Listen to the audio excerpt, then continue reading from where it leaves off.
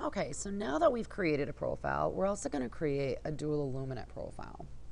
Now, I've already selected 2 images that were shot of the Mini ColorChecker, and I've done this solely for the purpose of showing you what's going to happen if you try to select 2 images that were shot using the same lighting. We're going to go back through and I'll show you how to basically bring the files in just a moment, but in this situation I just want to let you know that this is what's going to happen. You've got both of your images selected.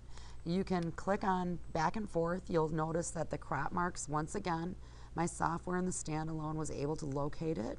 This one might look a little bit out of place, so we're just going to bump that up there by grabbing a hold of it on the corner. And maybe we'll just kind of bring this one down just a hair.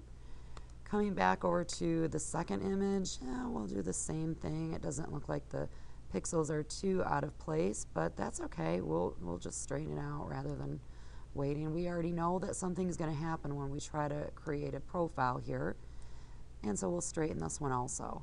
So now we're going to click on Create Profile, and I'm only going to call this Test just because of the fact I want to show you what's going to happen with these 2 images. As you see, it's saving the digital camera data profile. This does take a couple of moments for it to try to process through all of the data that the images are holding, and at this point it's trying to build the data and the profile. Here's what I wanted you to see.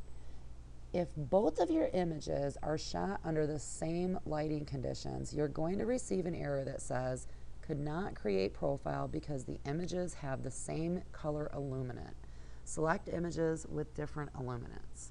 We're going to go ahead and say OK, and now we're just going to erase both of these images by clicking on the X at the top left-hand corner.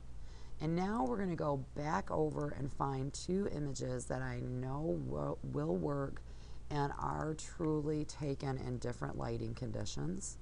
We'll select them both at the same time by using our control click. Click on Open, and it's going to load both of these images for me. Once again, once it has both of my images loaded, we'll double check to make sure that the crop marks are correct. It is something that you'll want to note. This is part of the reason that using the standalone is something nice to have that functionality, because this cannot be done through the Lightroom plugin. You need to create a dual Illuminant plugin, or excuse me, a dual Illuminant DNG profile only using the ColorChecker Passport standalone application. There's not a way for the Lightroom plugin to be able to process both of those images simultaneously, but that's okay. You simply just launch into the application directly, and then it'll allow you to have the same type of control.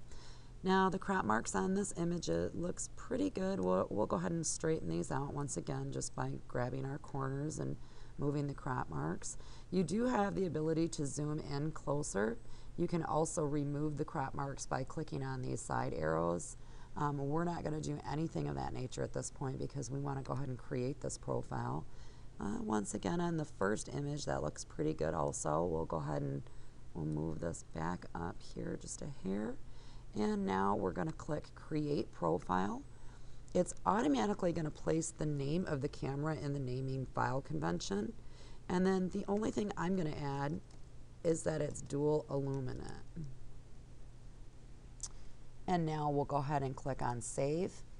And again, it's going to start processing our profile, and we can just watch this process through. One thing to note, when you apply a dual Illuminant profile, you're basically going to do this in a condition that, say you were out on a shoot and your conditions were really not ideal for you to try to get a good shot of your Mini ColorChecker so that you could process it later, or you went out and you forgot your Mini ColorChecker. That's okay. The purpose of using a dual Illuminant profile is that if for whatever reason you were not able to build a profile for the shooting conditions at the time of your shoot, you can create a dual Illuminant profile and you will still be able to apply that to images from other shoots at a later time.